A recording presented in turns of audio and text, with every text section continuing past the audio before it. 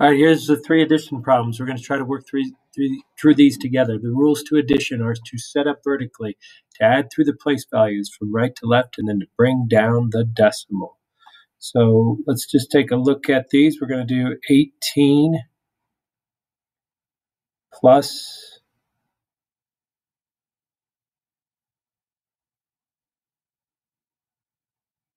37.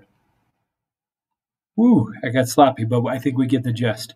So we set it up vertically. We held the ones place, the tens place, they're lined up.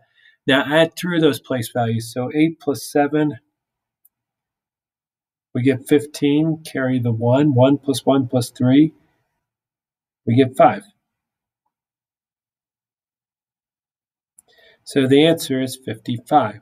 Bring down the decimal. So if we don't necessarily need to here, but we would have a decimal there. We would have a decimal here. And then we could bring down the decimal there, but it's just 55. All right? So now we're going to set this one up vertically. 1.6 or 6/10 and 37. So I want to make sure that my 7 stays in the ones place.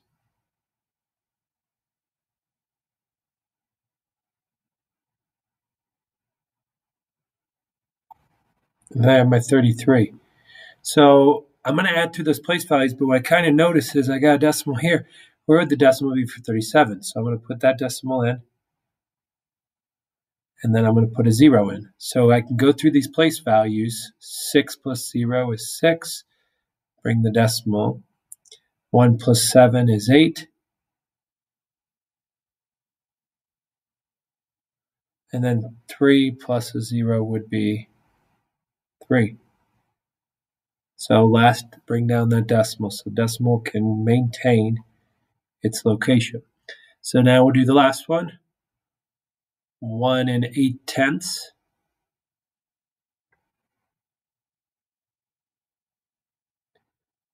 plus 3 7/10. Add through those place values, 8 to 7, 15. Carry the 1. 1 plus 1 plus 3 is 5. So bring down that decimal. There's your answer. All right, so hopefully you were good with all those. We'll move on to subtraction.